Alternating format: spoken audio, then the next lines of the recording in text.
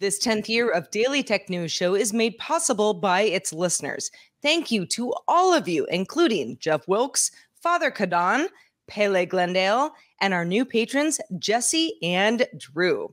On this episode of DTNS, Spotify's podcast strategy is in some flux.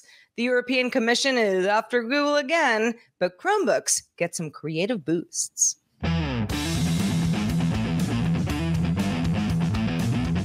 This is the Daily Tech News for Thursday, June 22nd, 2023.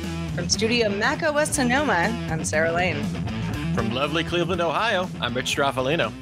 From deep in the heart of Texas, I'm Justin Robert Young. And I'm the show's producer, Roger Chang. Well, we are going to talk about all the things on the show today, but as always, we start with some quick hits.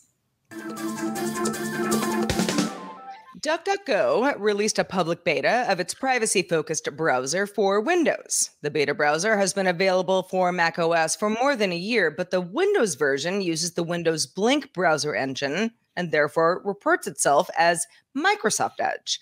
It includes a tool to watch YouTube videos without affecting your recommendations, plus third-party tracker blocking, enforced encryption, cookie pop-up management, and email protection. Microsoft will raise the retail price of the Xbox Series X game console in many countries starting August 1st. The price will rise to $650 in Canada, £480 in the UK, €550 in most of Europe, as you can imagine, and $800 in Australia. Microsoft will not raise the price in Brazil, Chile, Colombia, Japan, or the US. Sony raised its prices for the PS5 in most markets last year. For some context, not doing this in a bubble for sure. The Xbox Series S, meanwhile, will remain at its current $250 price, but will also offer a model with 1 terabyte of storage for $349. Also, starting July 6th, the price of Xbox Game Pass will rise $1 to $11 a month, and Game Pass Ultimate gets a little pricier, up $2 from $15 to $17 a month. The information reports that V. Papas has left their COO role at TikTok and in a memo to employees said that the time is right to move on and refocus. Papas will stay at TikTok in an advisory role. Papas was also the interim CEO of TikTok back in 2020. If you're saying, well, weren't they CEO? Yeah, they were at one time. Moved into the COO role in April of 2021.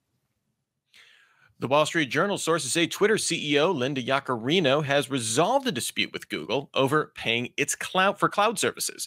Reportedly, Yaccarino met with Google Cloud head Thomas Kurian, and the two companies are now in discussions for a broader partnership, including things like ad spending on Twitter and the use of Twitter's API.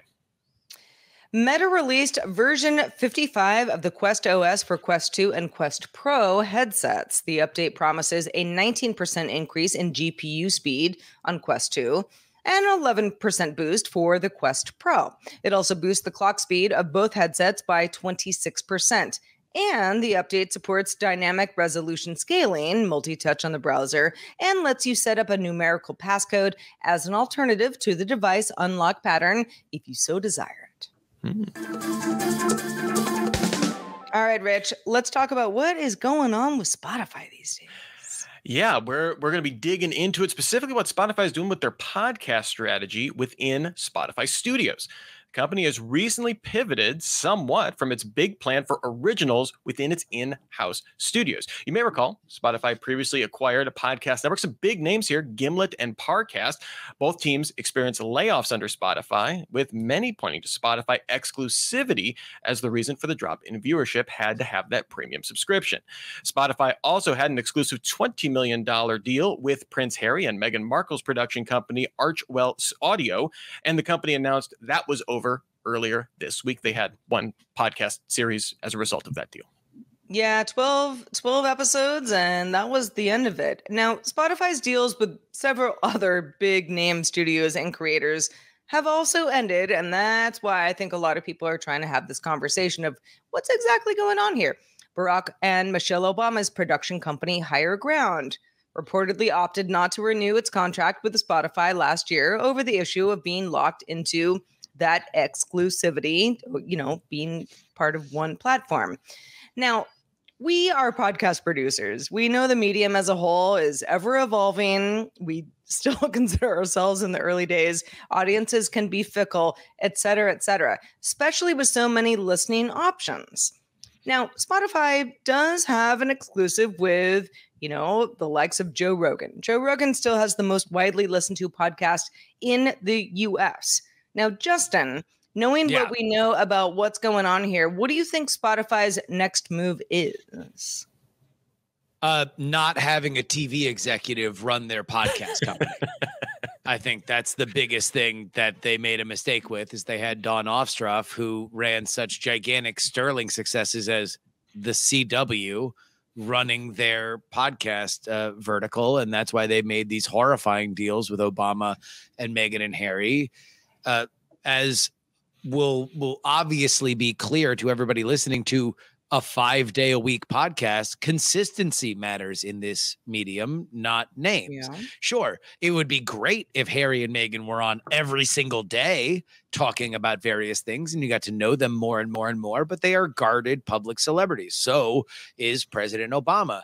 For whatever you like or don't like about them, they're not here to be with you in your ear in the most personal medium of all time, podcasting.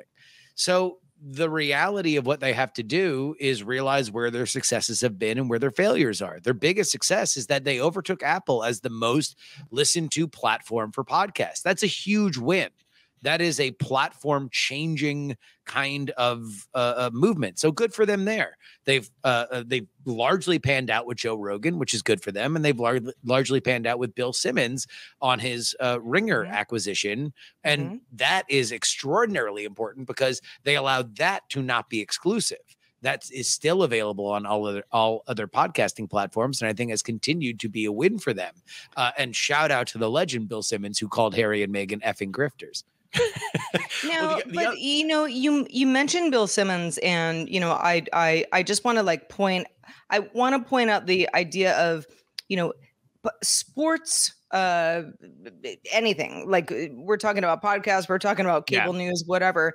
Sports is something that many people can talk about all day, every day. It's a great daily type thing. So that is an exclusivity win, I suppose. I just don't know how many other exclusivity podcasts are going to be. The former president of the United States, if people aren't listening, you're not doing it consistently every day, all the time. There's something to that. Here's what matters for Spotify. You are downloading their app, you are in their ecosystem, and you are more willing when you want a music subscription, which is where they make their money, to sign up for Spotify music subscription. That's their play when it comes to podcasting. It's just get people in the door so they can A, sell ads, and B, get a subscription from them.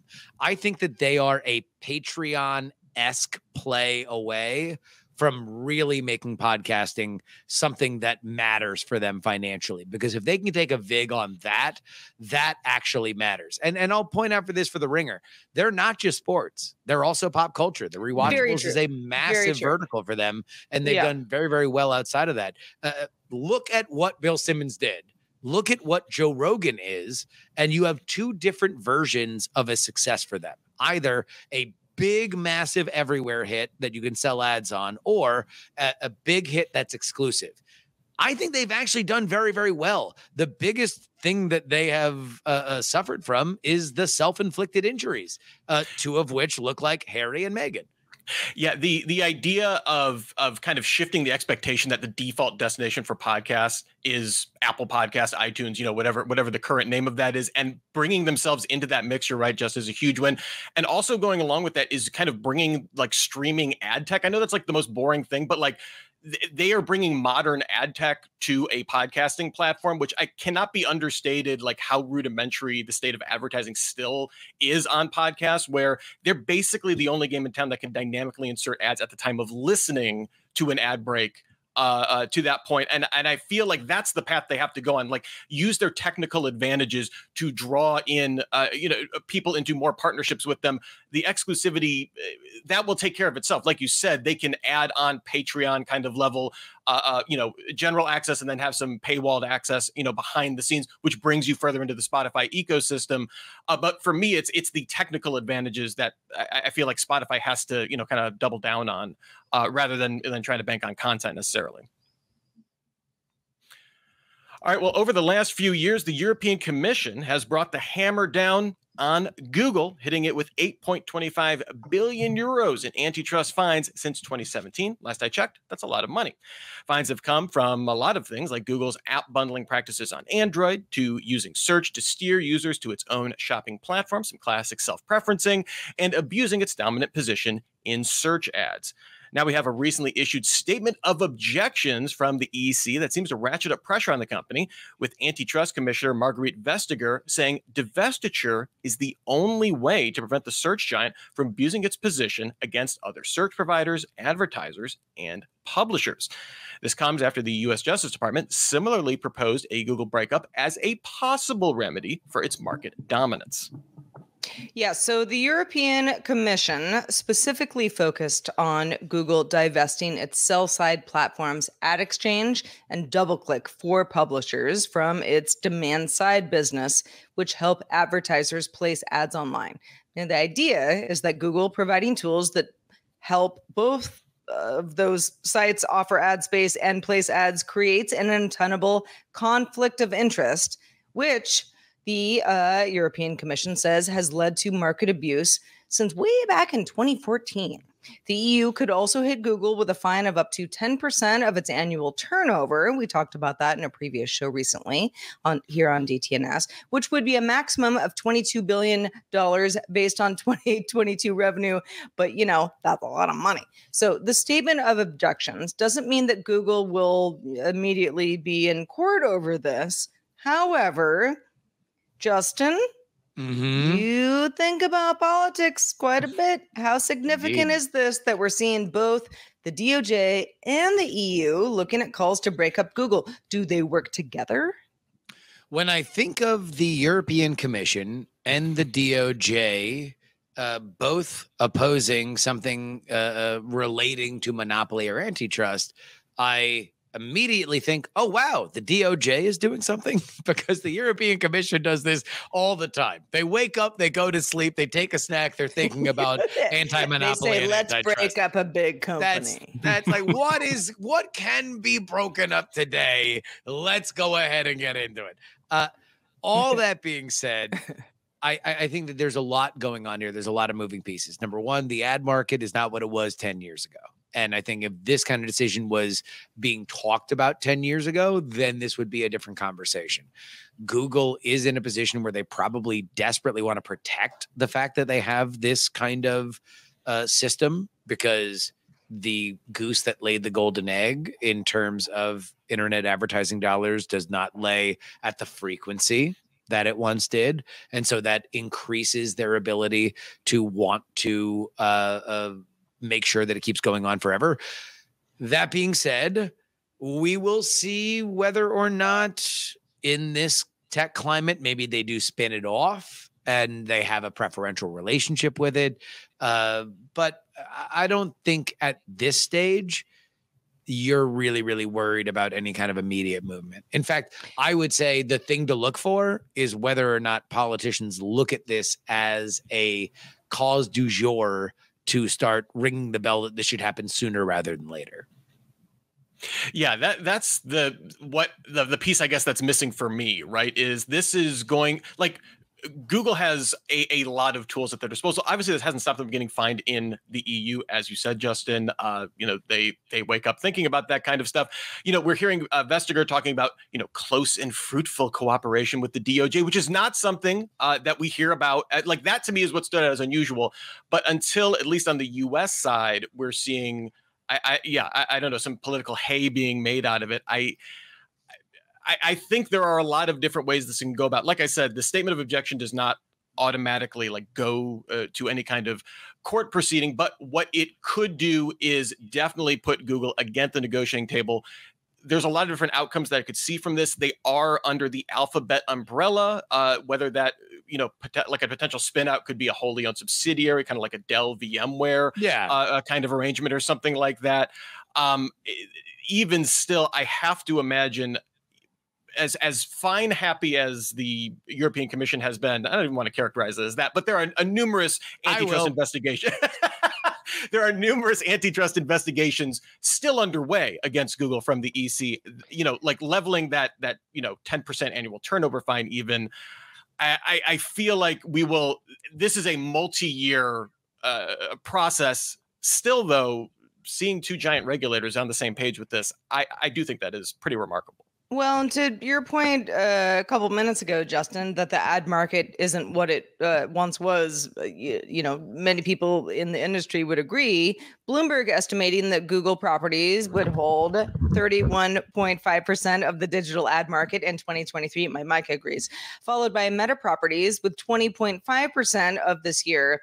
So still, Google still way ahead. But I wonder how much that Google is going to lean into, like, well, it's, sure, we were dominant once, but, things have changed. But also it's what they're selling, right? Yeah. What are they selling on their own site on search ads? What are those keywords? What are they selling out to the wider web? Can they just make an agreement with a select amount of clients as opposed to making it anybody can take these ads if they want it kind of scenario? The idea of a blog traffic, which was a large part of what we were looking at with these sort of sites, is not what it once was. And who knows what it's going to be as more and more information commoditizes into AI situations. Well, one thing we do know is that we love our patrons. Now, if you listen to the show regularly, we're in a pledge drive of sorts. We have fewer than 400 patrons to go to reach a new goal. We know we can do it. It is a lofty goal, but it's possible. We want to have 4,000 paid patrons by next Thursday, week from today. If we do, we're going to have Molly Wood on the show the very next day, and then once a month on a Friday from then on. We want to call them Molly Fridays, and we want to make Molly Fridays happen. Patreon.com/DTNS. If you're not already a patron, now is the time. Let's make it happen.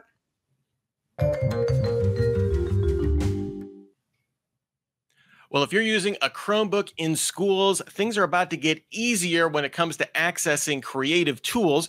For starters, the user interface design tool Figma is now free for all U.S. students, kindergarten through 12th grade, in a partnership with Google.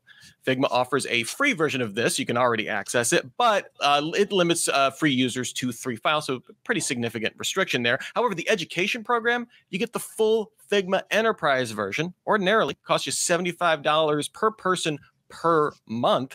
So, some interesting value there.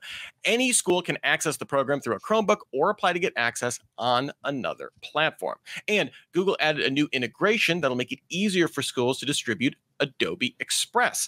The app is now available in the Google Admin Console and can be rolled out with a simple toggle as opposed to a whole big licensing rigmarole. And teachers can now integrate Adobe Express projects with Google Classrooms, which is big when it comes to grading and all that stuff. And interesting reminder, seeing these two announcements, Adobe reached a deal to acquire Figma in September and is waiting on regulatory approval. So, Justin, obviously Chromebooks have been taking over education the last couple of years. Big deal to get this kind of tooling available, right? Indeed it is. Almost as impressive as it is to release a program to school children named Figma. Better than Ligma. Look, you said it, not me. Look, obviously when it comes to technology for kids, there is a lot of... It is a very, very complicated deal, right? You have the digital divide and what it takes to have people at young people at a very, very developmentally interesting part of their lives learn these kind of tools and where it takes them in life, as well as the contractors for which do it. And there is no denying, or at least I will throw it out to the parents here that are on this call, that Google has been the dominant player there. Oh yeah, definitely. I mean, I was trying to pull up the numbers, like just to get some hard figures on it. The latest I had is 2018, 60% of US K through 12 computer shipments, Chromebooks. And I can only imagine, given we saw triple digit growth in Chromebook shipments in the pandemic, that number has had to at least remain stable, if not significantly increased. I mean, this is like growing up. I don't know about you, but the Apple IIe, right, was like the standard computer, right, and like the computer lab that you would go to. And for me, like all I see is like my son, when he gets into kindergarten, is going to have a Chromebook to use. In first grade, he'll have one to take home. Like it seems extraordinarily ubiquitous. What is interesting to me here is that this is kind of like a recognition that these tools are like kind of the new level set for like the tooling that you need, like that, or that's expected, right? I think they're what books were. What books were to us, a Chromebook is now to a modern education. I would say more like word processing, right? Like back in like the reason like a lot of people like got a computer was because like you could write your papers on there and you could access, then it became access to the internet, then it became collaborative tools, right? I think that was the first reason Chromebooks like was just easy networking. Google had a good system. Then mostly Napster. Yeah, well, hey, Morpheus too. Let's give some love to Morpheus. Let's go. As well. Grokster, shout out. But I mean, it wasn't that long ago. I don't know, call it 13 or so years ago, where it was like all the schools are getting iPads. Well, the Chromebooks made a lot more sense, not only because it was cheaper to be able to, give a bunch of kids a bunch of Chromebooks, but it just made more sense based on what kids need to do in the classroom. Well, yeah, I mean, they're more utilitarian, and I would say that tablets are probably still the future because they're only going to get cheaper and they're only going to get easier to access. And also the concept of a interfacing with a touchscreen is probably only going to become more and more what the natural way to do stuff is. But when it comes to Chromebooks, I mean, I think the only question is how cheap can you make them? Because fleet computers are something that used to be thought of from a per school basis as like, everybody on this panel probably understands one computer lab. So a fleet of computers was what? At a maximum 24 to 40 computers, depending on how big your school was. Now you're buying it for the entire class, right?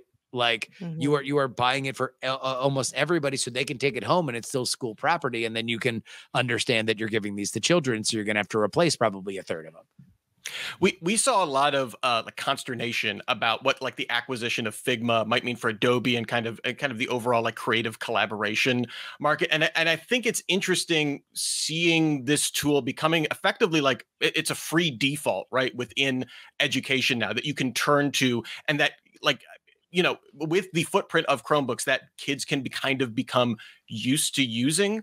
And I wonder like if there's an appreciation for how incredibly powerful that is for these, like for an app to be kind of default in a computing landscape. Admittedly, it's a different situation than when I was going to school, when like, you only had the apps that were in the computer lab or whatever was loaded on the one iMac that you had in school or something like that. But I do think that's enormous. Like I think of like the role that MS Paint played in my life. And I think like how important like that, like, and how advanced this is kind of exciting. Also, if Adobe and Figma complete that acquisition, that's a big footprint in education for Adobe all of a sudden too. And also getting them into a world in which, every child could be a subscriber to one of their well, yes, get them. Yeah. Oh, it's this free thing. Oh, it turns out it costs $75 per month. Yeah. Right. Like, you've graduated. You should also graduate to our paid version. And now there's no Grokster to steal it from. The taste till you're 18 is free. We don't always talk about bugs here on the show, but today's the day. A new system designed by a team at Japan's Tohoku University is using bugs to mimic human hands when building robots. If you say, Sarah, that's crazy, what could it possibly mean? Specifically, wood lice, sometimes known as roly-polies, sometimes known as, little bugs that you see in your house and are kind of cute and roll up into a little ball. But they have other opportunities, turns out. Also, captive chitons, aka small marine mollusks, to temporarily serve as robots' hands. Okay, let me explain this a little bit more. The team 3D printed small seats, not even kidding, for these bugs to sit on the end of a robot's manipulator arm. Kind of get a handle of what's going on. Then had the woodlice and the chitons pick up tufts of cotton and submerged corks, and they didn't have terrible results. Now, the woodlice apparently lost interest after about 2 minutes. They said, I don't know what you want us to do here. But the chitons were quite engaged. Lots of questions still need to be answered. In the early days, Dr. Josephine Gallopon, who led this experiment, told New Scientist, especially for sentient animals, we would like to establish a kind of mutual interaction with a cooperative relationship. Now, I think she is obviously, speaking to, where many people would say, well, hold on a second, like, what is going on here? The bugs having fun? Why are they here? Are they being held against their will? But it turns out that, we don't really know these answers, but we do know that they are interested in acting as robotic arms. Yeah, this kind of like forcing a robotic, kind of cool, right? As long as it's a symbiotic relationship, right? Where, hey, listen, the robot's getting some out of this, it's getting a sweet bug to pick up stuff. As long as the bug is getting something out of this, I don't know how deep we want to go into cruelty to bugs, but like, as long as it's a symbiotic relationship, I'm fascinated by this idea of like, hey, we can. Listen, how much do we need the bug to get out of it? Like, what is our threshold? If this pulley is rolling, then isn't it kind of just doing what it would do anyway? I'm not a bug ethicist. I only took the undergrad course, intro course to bug cyber ethicism in college. So I don't know, but I'm fascinated by this use case. Don't have to reinvent the hand. We can just use bugs. Yeah, well, early tests seem to indicate exactly that. All right, Rich, let's check out the mailbag today. Indeed, Roberto wrote in with an argument that in gaming, bigger monitors aren't always better. This was something we discussed with Scott yesterday, and this was in response to a GDI discussion about Samsung's big old 49-inch OLED curved monitor. And Roberto says, I've been using a 50-inch 4K TV as a monitor for a few years now and wouldn't change it. My eyes are not what they've used to be, and they never used to be that good to start. So I like that 4K TV has more space to work in, while text is still large enough for me to read. I don't need accurate color or super sharp images. He goes on to say, when it comes to gaming, I agree with Scott that you miss a lot of what's going on in your peripheral vision, especially when we're talking about things like first-person shooters, but the sense of immersion is greater when playing simulators, thinking about like Microsoft Flight Simulator, and you can always play an FPS in a windowed mode at a lower resolution, so you don't miss anything, and you get better frame rates too as a bonus. In terms of real-time strategy, it's kind of hit or miss, but depending on the game. But Roberto, I love this perspective. You're a big old monitor user, and you don't apologize for it. Be proud. I like it, Roberto. Yeah, we talked about this, like you said, Rich, with Scott Johnson in yesterday's show and earlier as well. I'm not sitting here at this monitor. I have quite a large monitor, for our show, but I don't use it for gaming. But what I do use it for is I turn it over to this side, and then I do like Apple Fitness Plus stuff. So it is a TV monitor to me, but it's not something that I'm super close to. So it doesn't really matter if it has like the best quality ever. So I think, it really depends on, what's your office setup? What are you using this monitor for? Is it just gaming? Is it also TV content? Is it, it's a design else? challenge. It's a design challenge. Exactly. Like the problem is we're thinking of like, if you think about using a 50-inch monitor, like where I have mine right here, like, yeah, that's ridiculous because my desk is set up for a 24-inch, or using your TV as a monitor. Well, that's so far away. I feel like if you design a space for it, I'm sure that would be really awesome. Well, thanks to everybody for writing in. Feedback at dailytechnewsshow.com is where to send those emails. Do send us emails, whether it's something we've talked about on a previous show, something we might talk about on a future show, or anything in between. But in the meantime, we're going to thank you, Justin Robert Young, for being with us. Let folks know where they can keep up with your latest. Well, there is a live version of the Great Night program with myself and Brian Brushwood, and it takes place right here in South Austin. The first time that we've actually done a live show out and about. It's going to be an amazing experience because it's on a Friday night, June 30th. If you are anywhere near Central Texas, head on over to gigstan.com, gigstan.com, search for Great Night, and you will find our live show. Sound Space at Captain Quack's is the venue. It is amazing, and we will see you there. Gigstan.com, live, Great Night on June 30th. Will there be bats involved? Probably not. Although I think we're back into bat season now that it is the summer. I think that's when the bats are back. But we're a little bit further out from the bats specifically. But you never know. I mean, the bats might hear this podcast and be like, "We're coming."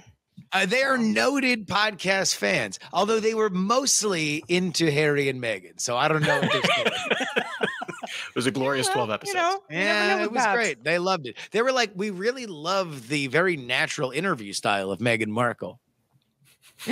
Well, listen, patrons, DTNS patrons, do stick around for the extended show, Good Day Internet. We're going to be talking about Mark Zuckerberg and Elon Musk perhaps being in a cage fight in Las Vegas. That may never happen, but it may happen. We're just not sure because the internet is very weird. But stranger things in social media have happened. We all know that. But just a reminder, you can catch our show, DTNS, is live Monday through Friday at 4 p.m. Eastern, 2000 UTC.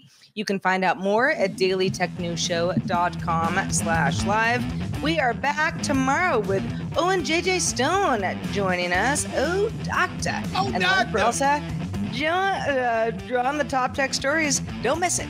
Talk to you then. This show is part of the Frog Pants Network.